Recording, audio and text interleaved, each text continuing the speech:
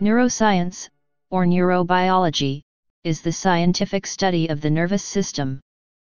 It is a multidisciplinary branch of biology that deals with the anatomy, biochemistry, molecular biology, and physiology of neurons and neural circuits. It also draws upon other fields, with the most obvious being pharmacology, psychology, and medicine. The scope of neuroscience has broadened over time to include different approaches used to study the molecular, cellular, developmental, structural, functional, evolutionary, computational, psychosocial, and medical aspects of the nervous system. Neuroscience has also given rise to such other disciplines as neuroeducation, neuroethics, and neurolaw. The techniques used by neuroscientists have also expanded enormously, from molecular and cellular studies of individual neurons to imaging of sensory and motor tasks in the brain. Recent theoretical advances in neuroscience have also been aided by the study of neural networks. As a result of the increasing number of scientists who study the nervous system, several prominent neuroscience organizations have been formed to provide a forum to all neuroscientists and educators. For example, the International Brain Research Organization was founded in 1960, the International Society for Neurochemistry in 1963, the European Brain and Behavior Society in 1968, and the Society for Neuroscience in 1969. History. The earliest study of the nervous system dates to ancient Egypt. Trepanation, the surgical practice of either drilling or scraping a hole into the skull for the purpose of curing headaches or mental disorders, or relieving cranial pressure, was first recorded during the Neolithic period. Manuscripts dating to 1700 BC indicate that the Egyptians had some knowledge about symptoms of brain damage. Early views on the function of the brain regarded it to be a cranial stuffing of sorts. In Egypt, from the late Middle Kingdom onwards, the brain was regularly removed in preparation for mummification. It was believed at the time that the heart was the seat of intelligence. According to Herodotus, the first step of mummification was to take a crooked piece of iron, and with it draw out the brain through the nostrils, thus getting rid of a portion, while the skull is cleared of the rest by rinsing with drugs.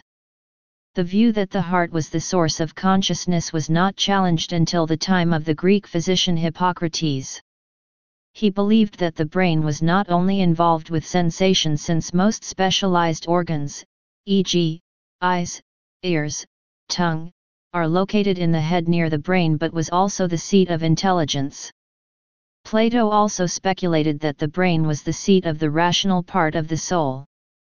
Aristotle, however, believed the heart was the center of intelligence and that the brain regulated the amount of heat from the heart.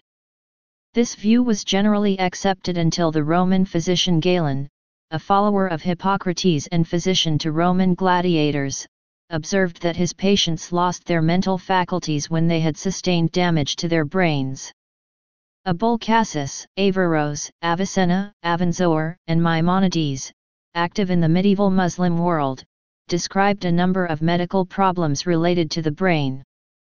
In Renaissance Europe, Vesalius, 1514–1564, René Descartes, 1596–1650, and Thomas Willis, 1621–1675, also made several contributions to neuroscience.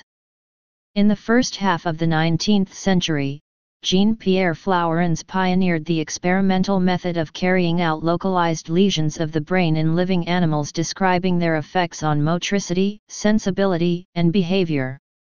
Studies of the brain became more sophisticated after the invention of the microscope and the development of a staining procedure by Camillo Golgi during the late 1890s.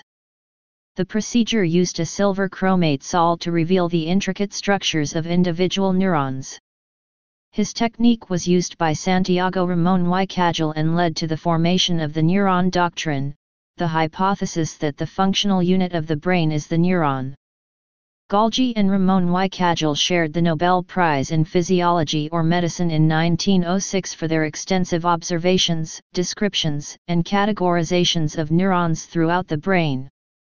While Luigi Galvani's pioneering work in the late 1700s had set the stage for studying the electrical excitability of muscles and neurons, it was in the late 19th century that Émile du Bois-Reymond, Johannes Peter Müller, and Hermann von Helmholtz demonstrated that the electrical excitation of neurons predictably affected the electrical states of adjacent neurons, and Richard Cottone found electrical phenomena in the cerebral hemispheres of rabbits and monkeys. In parallel with this research, work with brain-damaged patients by Paul Broca suggested that certain regions of the brain were responsible for certain functions. At the time, Broca's findings were seen as a confirmation of Franz Joseph Gall's theory that language was localized and that certain psychological functions were localized in specific areas of the cerebral cortex. The localization of function hypothesis was supported by observations of epileptic patients conducted by John Hewlings Jackson, who correctly inferred the organization of the motor cortex by watching the progression of seizures through the body. Karl Wernicke further developed the theory of the specialization of specific brain structures in language comprehension and production. Modern research through neuroimaging techniques still uses the Brodmann cerebral cytoarchitectonic map, referring to study of cell structure, anatomical definitions from this era in continuing to show that distinct areas of the cortex are activated in the execution of specific tasks. During the 20th century, neuroscience began to be recognized as a distinct academic discipline in its own right, rather than as studies of the nervous system within other disciplines. Eric Kandel and collaborators have cited David Ryuk, Francis O. Schmidt, and Stephen Kuffler as having played critical roles in establishing the field. Ryuk originated the integration of basic anatomical and physiological research with clinical psychiatry at the Walter Reed Army Institute of Research, starting in the 1950s. During the same period, Schmidt established a neuroscience research program within the biology department at the Massachusetts Institute of Technology, bringing together biology, chemistry, physics, and mathematics. The first freestanding neuroscience department, then called psychobiology, was founded in 1964 at the University of California, Irvine by James L. McGaugh. This was followed by the Department of Neurobiology at Harvard Medical School, which was founded in 1966 by Stephen Kuffler. The understanding of neurons and of nervous system function became increasingly precise and molecular during the 20th century. For example, in 1952, Alan Lloyd Hodgkin and Andrew Huxley presented a mathematical model for transmission of electrical signals in neurons of the giant axon of a squid, which they called action potentials, and how they are initiated and propagated, known as the Hodgkin-Huxley model. In 1961–1962, Richard Fitzhugh and Jane Agamo simplified Hodgkin-Huxley, in what is called the Fitzhugh-Nagamo model. In 1962, Bernard Katz modeled neurotransmission across the space between neurons known as synapses. Beginning in 1966, Eric Kandel and collaborators examined biochemical changes in neurons associated with learning and memory storage in aplasia. In 1981, Catherine Morris and Harold Lekar combined these models in the Morris-Lekar model. Such increasingly quantitative work gave rise to numerous biological neuron models. Modern neuroscience. The scientific study of the nervous system has increased significantly during the second half of the 20th century, principally due to advances in molecular biology, electrophysiology, and computational neuroscience. This has allowed neuroscientists to study the nervous system in all its aspects: how it is structured, how it works, how it develops, how it malfunctions, and how it can be changed. For example, it has become possible to understand, in much detail, the complex processes occurring within a single neuron. Neurons are cells specialized for communication. They are able to communicate with neurons and other cell types through specialized junctions called synapses, at which electrical or electrochemical signals can be transmitted from one cell to another. Many neurons extrude long thin filaments of protoplasm called axons, which may extend to distant parts of the body and are capable of rapidly carrying electrical signals, influencing the activity of other neurons, muscles, or glands at their termination points. A nervous system emerges from the assemblage of neurons that are connected to each other. In vertebrates, the nervous system can be split into two parts: the central nervous system, brain and spinal cord, and the peripheral nervous system. In many species including all vertebrates, the nervous system is the most complex organ system in the body, with most of the complexity residing in the brain. The human brain alone contains around 100 billion neurons and 100 trillion synapses. It consists of thousands of distinguishable substructures, connected to each other in synaptic networks whose intricacies have only begun to be unraveled. The majority of the approximately 20,000-25,000 genes belonging to the human genome are expressed specifically in the brain. Due to the plasticity of the human brain, the structure of its synapses and their resulting functions change throughout life. Thus, the challenge of making sense of all this complexity is formidable. Molecular and cellular neuroscience. The study of the nervous system can be done at multiple levels, ranging from the molecular and cellular levels to the systems and cognitive levels. At the molecular level, the basic questions addressed in molecular neuroscience include the mechanisms by which neurons express and respond to molecular signals and how axons form complex connectivity patterns. At this level, tools from molecular biology and genetics are used to understand how neurons develop and how genetic changes affect biological functions. The morphology, molecular identity, and physiological characteristics of neurons and how they relate to different types of behavior are also of considerable interest. The fundamental questions addressed in cellular neuroscience include the mechanisms of how neurons process signals physiologically and electrochemically. These questions include how signals are processed by neurites, thin extensions from a neuronal cell body, consisting of dendrites, specialized to receive synaptic inputs from other neurons, and axons, specialized to conduct nerve impulses called action potentials, and somas, the cell bodies of the neurons containing the nucleus, and how neurotransmitters and electrical signals are used to process information in a neuron.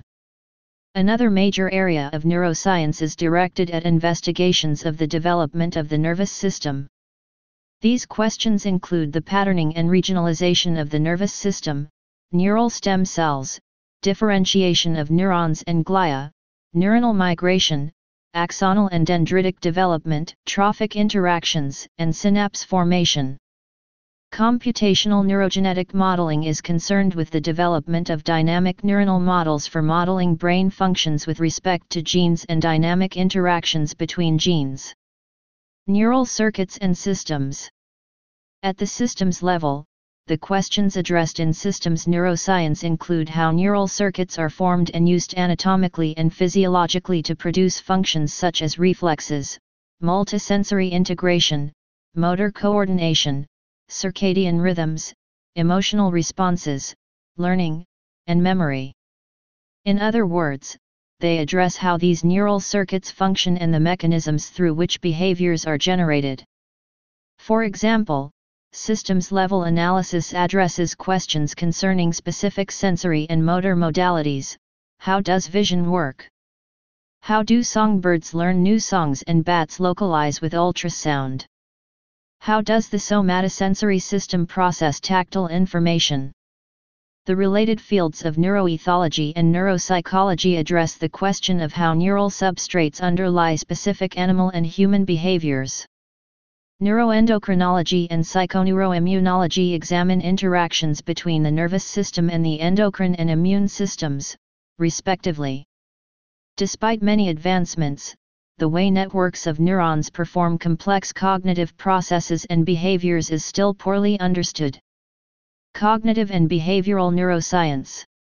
At the cognitive level, cognitive neuroscience addresses the questions of how psychological functions are produced by neural circuitry.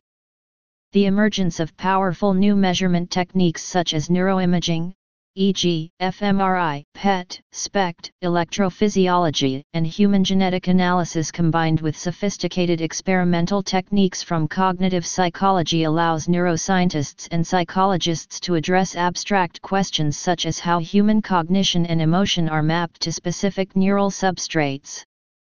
Although many studies still hold a reductionist stance looking for the neurobiological basis of cognitive phenomena, recent research shows that there is an interesting interplay between neuroscientific findings and conceptual research, soliciting and integrating both perspectives. For example, the neuroscience research on empathy solicited an interesting interdisciplinary debate involving philosophy, psychology, and psychopathology. Moreover, the neuroscientific identification of multiple memory systems related to different brain areas has challenged the idea of memory as a literal reproduction of the past, supporting a view of memory as a generative, constructive, and dynamic process.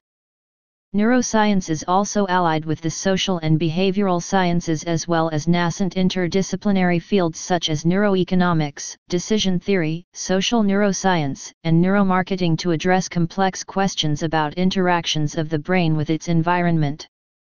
A study into consumer responses, for example, uses EEG to investigate neural correlates associated with narrative transportation into stories about energy efficiency. Ultimately, neuroscientists would like to understand every aspect of the nervous system, including how it works, how it develops, how it malfunctions, and how it can be altered or repaired. The specific topics that form the main foci of research change over time, driven by an ever-expanding base of knowledge and the availability of increasingly sophisticated technical methods. Over the long term, improvements in technology have been the primary drivers of progress. Developments in electron microscopy, computers, electronics, functional brain imaging, and most recently genetics and genomics, have all been major drivers of progress. Insufficient study sizes. Most studies in neurology have too few test subjects to be scientifically sure. Those insufficient size studies are the basis for all domain-specific diagnoses in neuropsychiatry, since the few large enough studies there are always find individuals with the brain changes thought to be associated with a mental condition but without any of the symptoms. The only diagnoses that can be validated through large enough brain studies are those on serious brain damages and neurodegenerative diseases that destroy most of the brain. Translational research and medicine. Neurology, psychiatry, neurosurgery, psychosurgery, anesthesiology, and pain medicine, neuropathology, neuroradiology, ophthalmology, otolaryngology, clinical neurophysiology, addiction medicine, and sleep medicine are some medical specialties that specifically address the diseases of the nervous system. These terms also refer to clinical disciplines involving diagnosis and treatment of these diseases. Neurology works with diseases of the central and peripheral nervous systems, such as amyotrophic lateral sclerosis, ALS, and stroke, and their medical treatment. Psychiatry focuses on affective, behavioral, cognitive, and perceptual disorders. Anesthesiology focuses on perception of pain, and pharmacologic alteration of consciousness. Neuropathology focuses upon the classification and underlying pathogenic mechanisms of central and peripheral nervous system and muscle diseases, with an emphasis on morphologic, microscopic, and chemically observable alterations. Neurosurgery and psychosurgery work primarily with surgical treatment of diseases of the central and peripheral nervous systems. The boundaries between these specialties have been blurring recently as they are all influenced by basic research in neuroscience. Brain imaging also enables objective, biological insights into mental illness, which can lead to faster diagnosis, more accurate prognosis, and help assess patient progress over time. Integrative neuroscience makes connections across these specialized areas of focus. Major branches. Modern neuroscience education and research activities can be very roughly categorized into the following major branches, based on the subject and scale of the system in examination as well as distinct experimental or curricular approaches. Individual neuroscientists, however, often work on questions that span several distinct subfields. Branch description. Affective neuroscience. Affective neuroscience is the study of the neural mechanisms involved in emotion, typically through experimentation on animal models. Behavioral neuroscience. Behavioral neuroscience, also known as biological psychology, physiological psychology, biopsychology, or psychobiology, is the application of the principles of biology, viz., neurobiology, to the study of genetic, physiological, and developmental mechanisms of behavior in humans and non-human animals. Cellular neuroscience. Cellular neuroscience is the study of neurons at a cellular level including morphology and physiological properties. Clinical neuroscience. This consists of medical specialties such as neurology, neurosurgery, psychiatry, as well as many allied health professions such as psychology, audiology, speech-language pathology. Neurology is the medical specialty that works with disorders of the nervous system. Psychiatry is the medical specialty that works with the disorders of the mind, including various affective, behavioral, cognitive, and perceptual disorders. Also see note below. Cognitive neuroscience. Cognitive neuroscience is the study of the mechanisms underlying cognition with a specific focus on the neural substrates of mental processes. Computational neuroscience. Computational neuroscience is the study of brain function in terms of the information processing properties of the structures that make up the nervous system. Computational neuroscience can also refer to the use of computer simulations and theoretical models to study the function of the nervous system.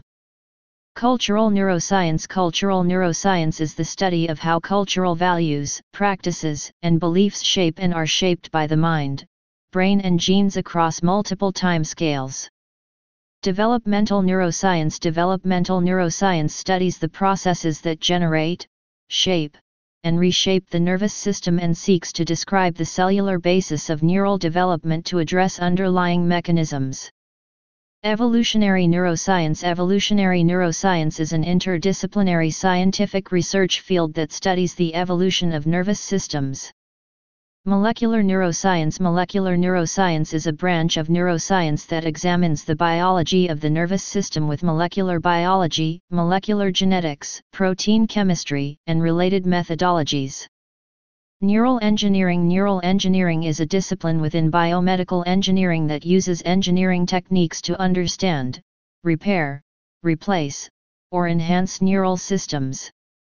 Neuroanatomy. Neuroanatomy, the study of the anatomy and stereotyped organization of nervous systems. Neuroethology. Neuroethology is an interdisciplinary branch that studies the neural basis of natural animal behavior. Neurogastronomy. Neurogastronomy is the study of flavor and how it affects sensation, cognition, and memory. Neuroheuristics. Neuroheuristics, or neuristics, is a transdisciplinary paradigm that studies the information processing effected by the brain as an outcome of nurture versus nature, at the crossing of top-down and bottom-up strategies. Neuroimaging. Neuroimaging includes the use of various techniques to either directly or indirectly image the structure and function of the brain. Neuroinformatics. Neuroinformatics is a discipline within bioinformatics that conducts the organization of neuroscience data and application of computational models and analytical tools. Neurolinguistics. Neurolinguistics is the study of the neural mechanisms in the human brain that control the comprehension, production, and acquisition of language. Neurophysics. Neurophysics investigates the fundamentally physical basis for the neurons, neural networks, and the brain. Neurophysiology. Neurophysiology is the study of the functioning of the nervous system, generally using physiological techniques that include measurement and stimulation with electrodes or optically with ion or voltage-sensitive dyes or light-sensitive channels. Neuropsychology. Neuropsychology is a discipline that resides under the umbrellas of both psychology and neuroscience, and is involved in activities in the arenas of both basic science and applied science. In psychology, it is most closely associated with biopsychology, clinical psychology, cognitive psychology, and developmental psychology.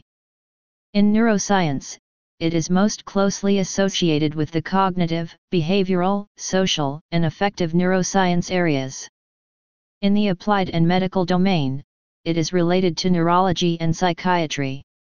Paleoneurobiology. Paleoneurobiology is a field which combines techniques used in paleontology and archaeology to study brain evolution, especially that of the human brain. Social neuroscience. Social neuroscience is an interdisciplinary field devoted to understanding how biological systems implement social processes and behavior, and to using biological concepts and methods to inform and refine theories of social processes and behavior. Systems neuroscience. Systems neuroscience is the study of the function of neural circuits and systems. Neuroscience organizations.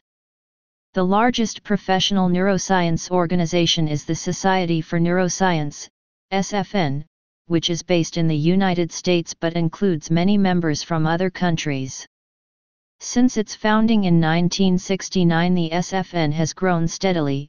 As of 2010, it recorded 40,290 members from 83 different countries.